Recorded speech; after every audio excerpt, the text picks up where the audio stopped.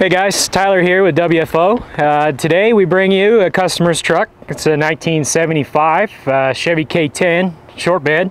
It's a pretty cool truck. It's got a big block swap NV 4500 with a Chevy NP 208. Customer had half-ton axles. Nobody with a big block should be running around with a 10 bolt, so he sorted that out real quick. We updated the rear to a 14 bolt full floater. The front was a 10 bolt out of an 8 lug truck, so that swapped on the wheel pattern and everything. Pretty simple but cool build. It runs pretty good. It's got a Holley Sniper EFI system on it. Not a lot of old trucks laying around that aren't dented and beat up because guys like me. Oh! Look at the U-joint. Look at the tires spinning. Look at the tires spinning. U-joint? Hey, so close. So close. I got a nice place to take a nap now. So you can see full 14 bolt full floater flange here. Semi floats, they don't bolt in. The axle shafts don't bolt into the flange. It's retained by a C-clip. So if you were ever to break an axle shaft or something, it does run the ability to have the whole wheel, tire, brake assembly travel out of your axle assembly, axle housing.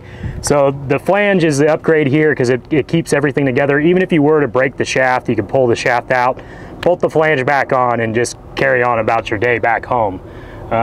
Back inside here, you can see we used our U-bolt flip kit with the top plates and then our perches, and it looks like either a 4 or 6 degree pinion shim. So a little cool update there to get the driveline vibration out of it. And then another little trick thing is customer did some boom tubes. Another cool thing that we added, and a lot of guys overlook, is adding the factory e-brake back into this thing. So we had a cool low car kit that we typically stock here in house. Ties all back into the factory locations, the stock pedal on the floor and everything works. So pretty cool for a 5-speed truck to have a working e-brake, because it kind of a pain in the butt without one. So up front here we got the 10 bolt. It's 8 lug 10 bolt out of probably 79 and later, you know, 8 lug Suburban or pickup truck. We retained the push-pull steering with the raised drag link arm. Blake went through and did all new fresh axle U-joints, axle shafts, put some paint on them and stuff, all new ball joints, all new steering components as far as the tie rod and stuff. He will eventually switch over to crossover steering, which we do offer here in-house. Cool little simple, you know, build.